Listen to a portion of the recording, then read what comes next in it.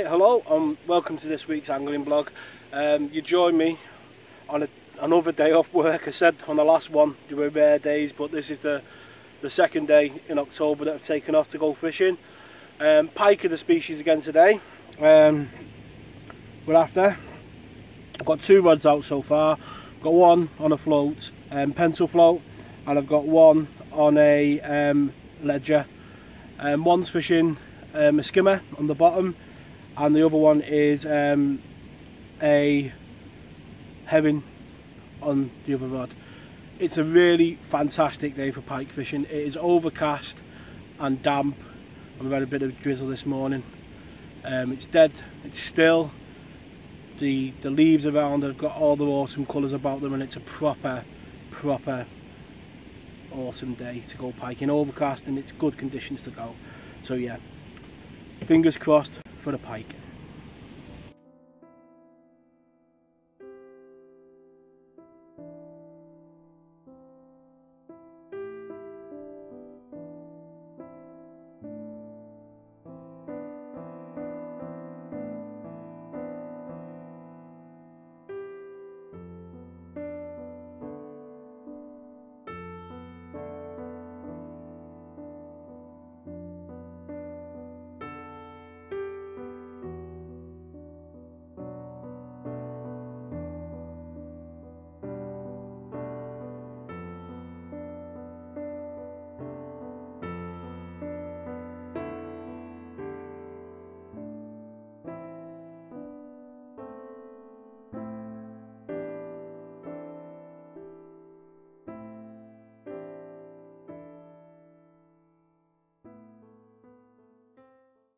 Right, as you just seen there, first one of the morning under my feet, a nice 8-pound pike to start the day. I like all fish, beautiful colours, and a lovely pike to start any session. Got a couple of marks on this side that might mean there's a better girl in the area, but yeah, as days off work go, you don't start much better than that. Nice early fish. Let's get this girl in the margin to rest, and yeah, hopefully first of many.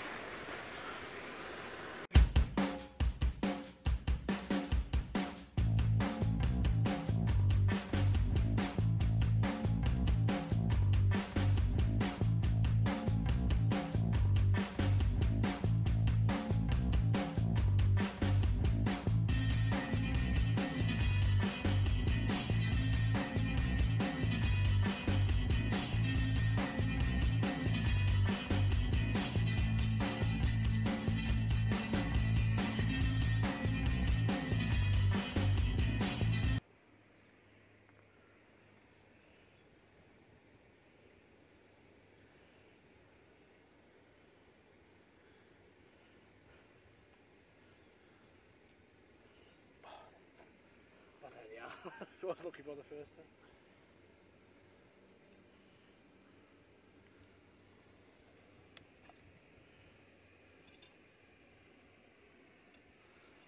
Yeah, you can stop. Just rested it over fishing the margin, and the ledger rod just pulled off, and yeah, nice 13, I think she's just under 14 pound, I can't remember, I'll have to look on the pictures. She was definitely around 13-14 pound pike, coming on a ledgered skimmer, and she didn't half go off, and like with all nice fish, my arm was aching when I struck into her. A lovely fish, and like with all river fish, she's got some lovely markings, pristine condition, and yeah, when she gets to be 20 pound, she'll be some fish. As I say, she's in absolutely immaculate condition, a fantastic example of the species, and I think I might be putting the lottery on tonight, because with the pike fishing this year, my luck is definitely in. It seems to be everywhere I'm casting a rod, the bait's going. It won't last forever, just got to enjoy it while it lasts, and let's get this beautiful fish back. Right, there they are, both rested in the margin. And like I say, starts to a day don't come much better than that. Fantastic start to the day. and plenty to go. Give them a good rest, they deserve it, before they both go back.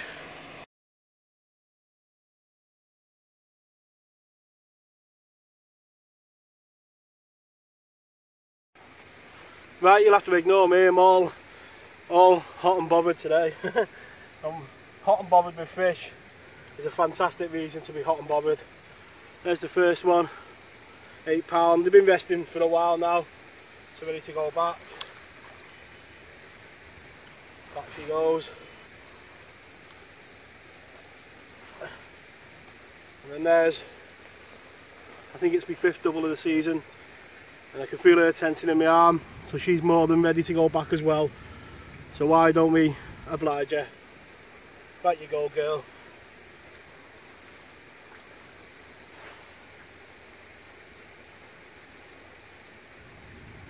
Beautiful fish. The reason why we all come, and off she goes. Fantastic. Yeah, fantastic. Here's a way to sum that up.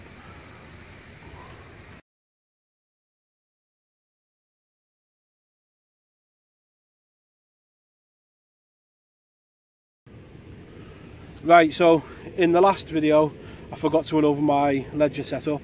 It is probably the simplest way of pike fishing in its setup, but probably one of the hardest to do, because obviously you've got no visual flow as when to strike.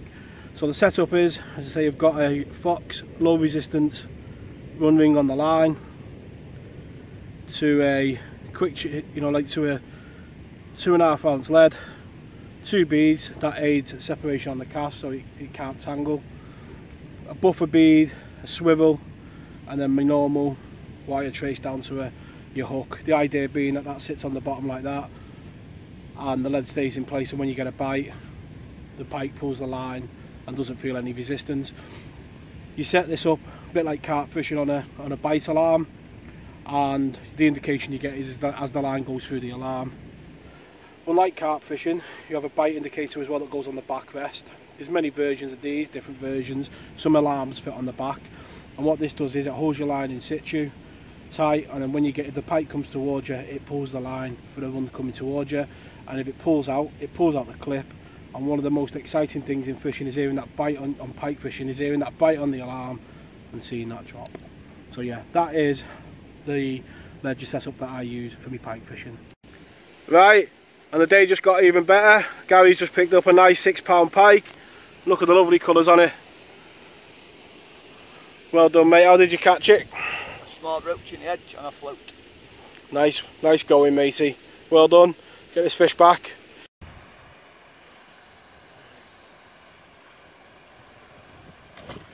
Right, and there she goes, straight down to the bottom, like a submarine. Right, so the rod's just gone again, tiny little pike this time. And I say this guy is in trouble, because either of the pike we've caught today, this is a meal. But yeah, let's get him in the net and take a look at the little guy.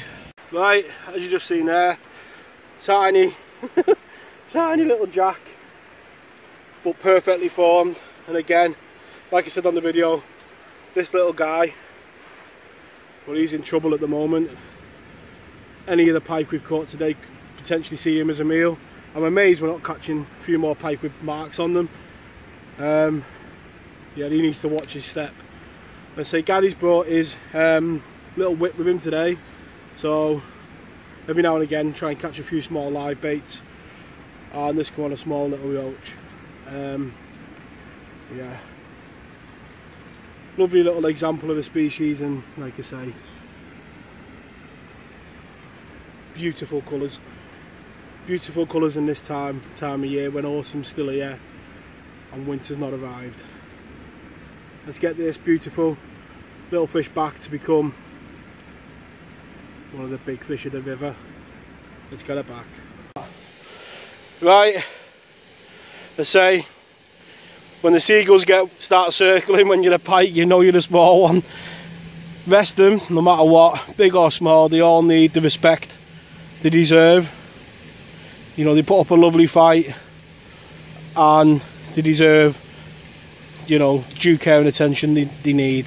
This guy's been in the net resting for a bit, and it's time to go back. See you again, mate.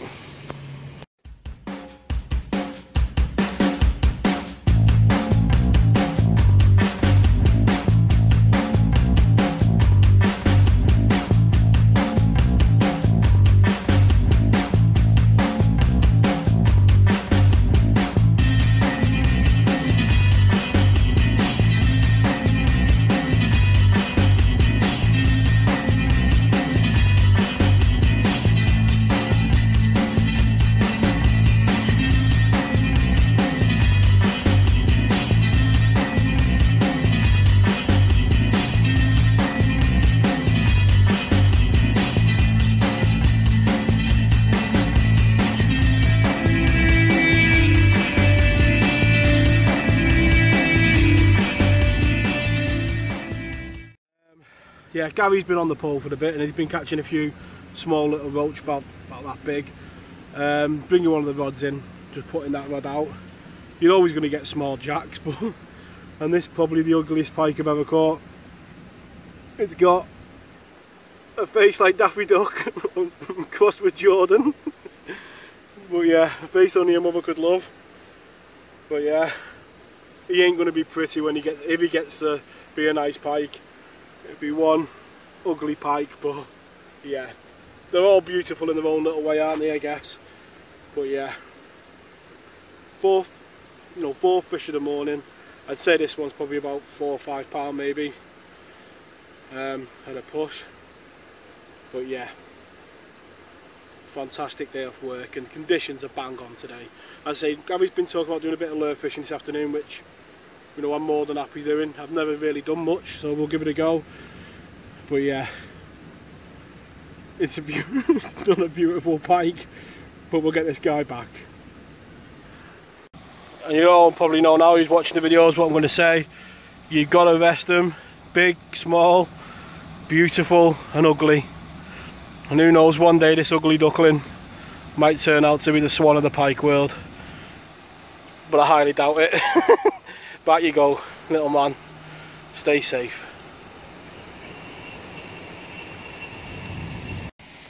Right, it's been a manic morning, hasn't it? You know, can't beat. Day off work, 4 pike so far. The second brew of the morning. I had a brew after I caught them 2 on deads. And yeah, I'm just going to sit back, chill out for a bit and enjoy my day off work. It's supposed to be relaxing this, I feel like I've not stopped.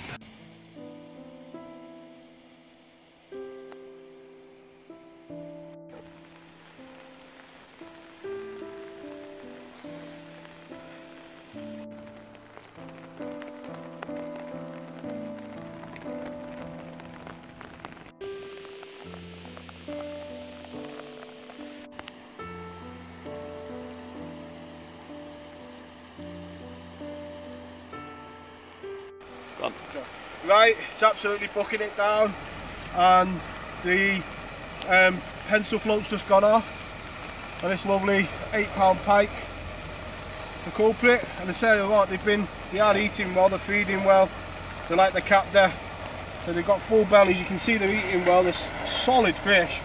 If you look down the barrel of it like that, it's solid across the shoulders. You know, beautiful pike with beautiful colours and a set of gnashes to match. Right, won't keep it out too long because I want to get back underneath the brolly. I'm sure this beautiful girl wants to get back. Right, sorry there was no footage of the take and that, but it really is bucketing and down. This guy's had a good rest in the net now. Time to go back.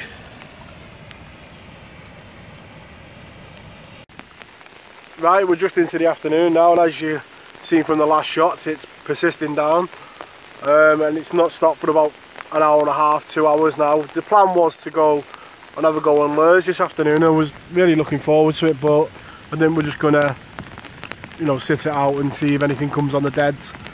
It's been quiet since that early manic start, and that's what this place can be like sometimes. It's all or nothing, and that's why it can be a venue that's quite hard to choose to come to, because some days it's nothing, and then on other days on the good days it never really has runs all day.